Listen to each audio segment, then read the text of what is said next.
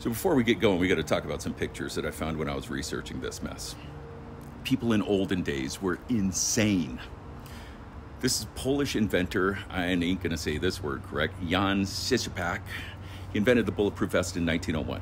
Here's the first successful test of the invention with a shot at his egregiously underpaid servant with a 7mm revolver at 3 paces. Just by the way, the term successful test implies that there were other unsuccessful tests. How fun is that to be his servant? This one looks like some stuff you would do to a little brother. You even made him ride his bicycle and lean it up against the wall. He's got to get home before the street lights come on. But no, you're going to put a bulletproof vest on him and give him one right in the chest to make sure it works. This is crazy. Hey, Theodore, come here and put this on. I don't think this is a very good idea. Shut up. I got a little brother. I ain't never shot him with a bulletproof vest. Might have shot him with a BB gun without the bulletproof vest. So I'm Angry Bill, and this is pre-hospital wisdom. We understand that medicine is medicine, but pre-hospital providers have special skills, knowledge, and culture that other providers don't have. Let's raise the bar here a little. Do me a quick favor before we really get rolling. Click the like button and subscribe.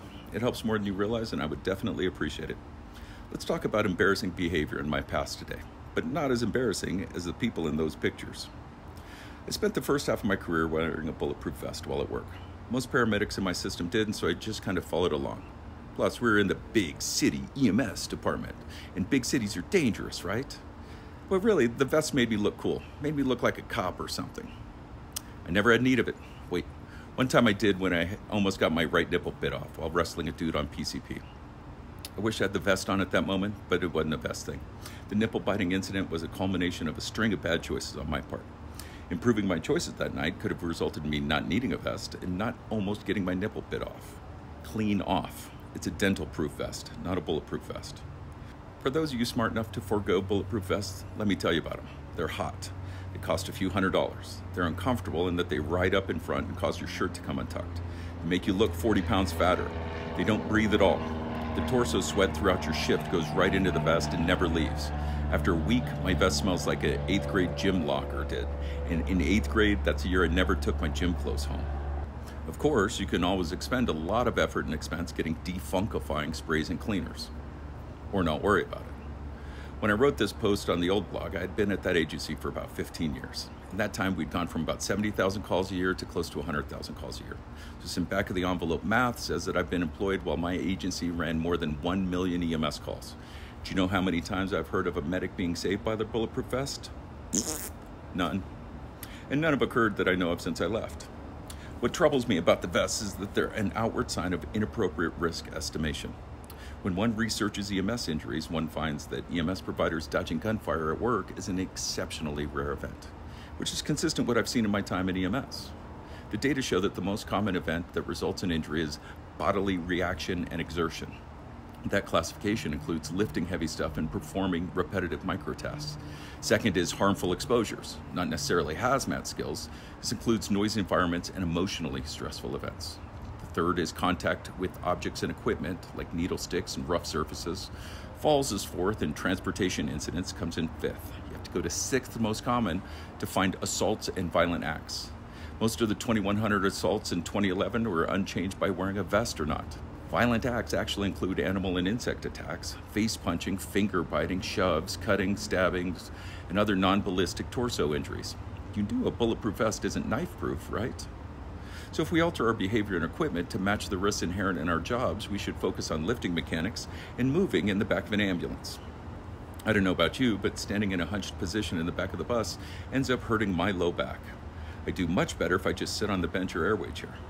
Consider hearing protection when you have the siren on. Watch out when you're handling needles. Watch your step on icy or uneven ground. Wear safety goggles. Consider some kind of grip-enhancing overshoes on icy days. Traffic accidents are pretty common for EMS providers. Dude, washing machine Charlie's flying over again and again. This is what happens when you live near an airport, I guess. Traffic accidents are pretty common for EMS providers. When was the last time you put a seatbelt on yourself in the back of an ambulance? Maybe not when you're moving around and getting equipment, I get that. But there are calls when your work is mostly done and you're typing a PCR, chatting with the patient. Is your seatbelt on then? Do you wear a high visibility vest or uniform when working in roadways? Honestly, you're more likely to be run over working on the side of the road than you are to be shot in the torso.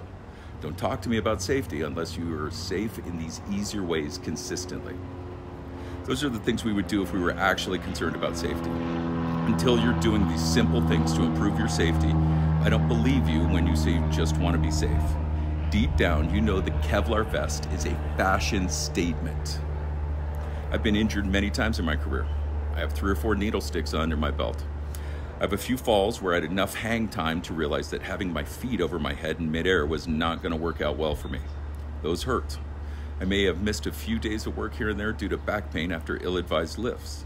Once I wedged myself with my feet on the floor and my head on the ceiling of the ambulance in order to have both hands to treat a patient. My partner hit a speed bump, my neck crunched, and my arms went numb. I was so embarrassed I didn't even report that one. There was a nipple biting incident again, poor choices on my part. And once I got punched in the mouth by a girl wearing a big-ass diamond ring. I donate a chunk of scalp on the goddamn oxygen Christmas tree in the ceiling almost every day. I've been in a bunch of wrecks, but have gotten off lucky and never really been hurt in one. Most of those were due to my own decisions. Most of those were avoidable. And every single one of them didn't require a hot, sweaty, smelly, expensive Kevlar vest to save me. What I needed to do was slow down, watch my step, duck lower in the back of the ambulance, wait for more help when dealing with angry people wearing big-ass rings, and wear my seatbelt. We talk about being safety gurus, being safety conscious, about taking pride in how we manage unsafe scenes. But really, you needing a vest is you showing that you mismanaged that decision. You were somewhere you shouldn't be. Your job doesn't require you to approach cars that you pulled over. Your job doesn't require you to break up domestics. You are not a cop. So I don't wear the vest anymore, but I do wear goggles, the reflective vest, and I put on my seatbelt in the back when I can. Let me know what you think of all this. If you found value from this video, click like and subscribe.